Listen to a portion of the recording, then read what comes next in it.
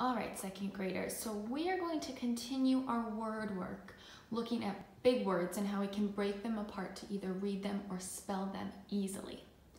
Now, we've already talked about how if we see two consonants in the middle of a word, that's a signal that that's a good spot to break up that word into chunks so that we can read it more easily.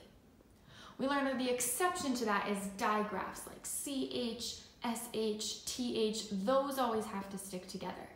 But otherwise, if we see two consonants together, that's a good spot to break them up, right between those two consonants. Now what I want to teach you today is that when we see a word with those two consonants and we break it up, the vowel in that word will usually make a short vowel sound. Let me show you what I mean. Let's take a look at this word.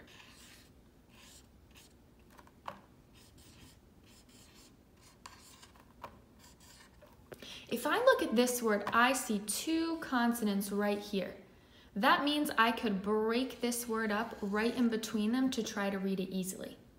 Now, because they have those two consonants, this vowel, the I, is going to make a short I sound. What does short I say?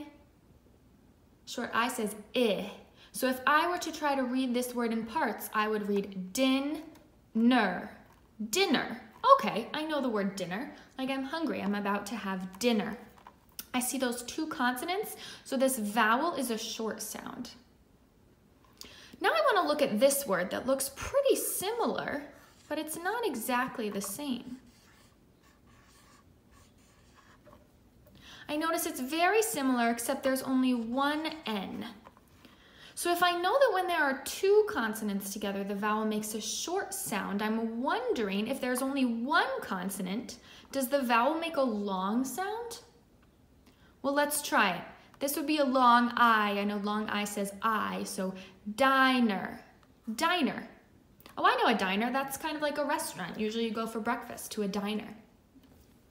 So we're just learning that when there are two consonants together, the vowel makes a short sound, dinner.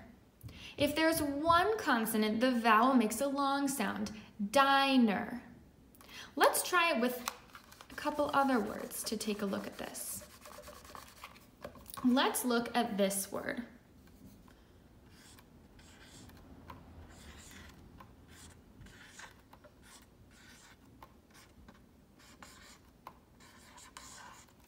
Is this word going to go with dinner with that short vowel sound or with diner with the long vowel sound?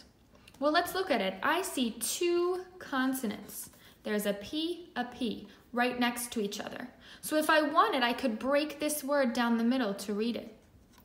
And I know that there are two consonants, so that means this O is going to be a short O. It's not going to say O, it's going to say ah. Hop-ing, hopping. So this is the word hopping, like when you jump on one foot. So that's going to go with dinner. Dinner has two consonants, short vowel sound.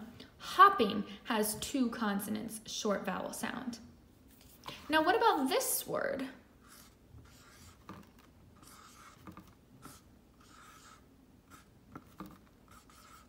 It looks very similar to hopping, but it's not exactly the same because there's only one consonant. There's only one P. So the O here, the vowel, is going to make a long vowel sound. I'm going to read this word as hoping. Hoping, like when you really want something, you're hoping for something. So two consonants, short vowel sound. One consonant, long vowel sound. We have dinner and diner. We have hopping and hoping. So looking for those consonants in the middle of a word, one can tell you where to break it up to try to read it, but it can also tell you if that vowel is going to make a short sound or a long sound. So if you see two consonants in the middle, I'm going to add this to our chart. When those two consonants are together, we can try the short vowel sound because that is usually what it's going to make.